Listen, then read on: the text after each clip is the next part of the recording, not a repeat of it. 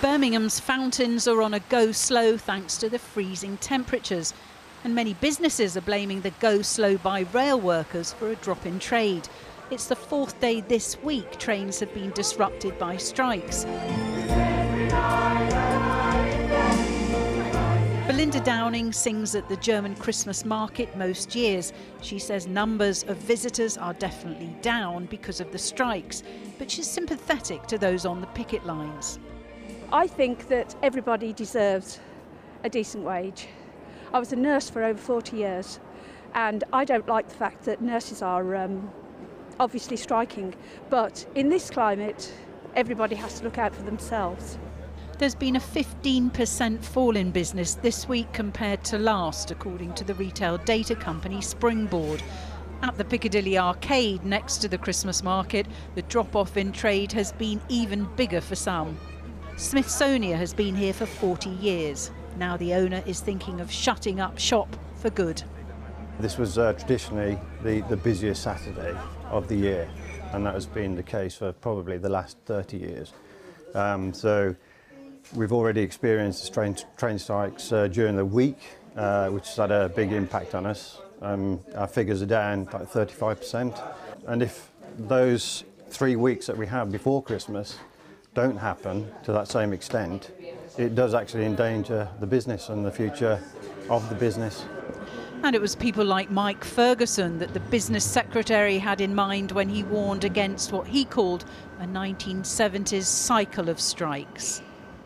I just think that actually if you work on the railways, it would be nice if the offer that's on the table, which now includes a lot of money in back pay, was actually put to you. But the union bosses are preventing that from happening at the moment. That's inconveniencing a lot of people. And look, a lot of people will say, fine, I'll just work from home. What about the hospital porter who needs to get to work, the cleaner who needs to get to work? These people are being prevented from working by the union bosses who refuse to put the offer to their members. And that can't be right. The government is now calling on those still on strike to accept the deal other rail unions have agreed to, a 9% pay rise over 2 years with no compulsory redundancies. Some rail workers, members of the TSSA, have reached a settlement. Are you any closer? That's because that was a separate group of grades that have agreed their deal. Our members voted on that same deal, and our members voted to reject the offer that had been made. We'll carry on talking, and we really do want to get a deal, but that's going to be down to the companies and the government to agree that deal with the RMT. Around 1 in 5 trains have been running today, according to Network Rail. Jane, a carer, was hoping to get one of them to London so she can visit a client. What happens if you don't get to London today? If I don't get to London today, it's going to be very hard. My client need me and want to see me because they're in the hospital and I want to go to see them. I think the government should sort this out and think what to do instead of being strike all the time. A lack of trains has proved particularly costly for John and Kath from Solihull.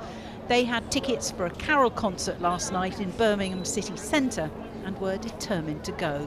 We decided the best bet was actually to book a hotel room. So we came on the bus, stayed in a hotel after the show, and now we're going back on the bus. A bit more expensive than planned, perhaps? Only about 120 quid more, yeah. Disruption to train services is expected to continue up to and beyond Christmas, with the head of Network Rail accusing the RMT of deliberately ruining Christmas for passengers and businesses. There seems little chance of an end to the discord between the two sides anytime soon.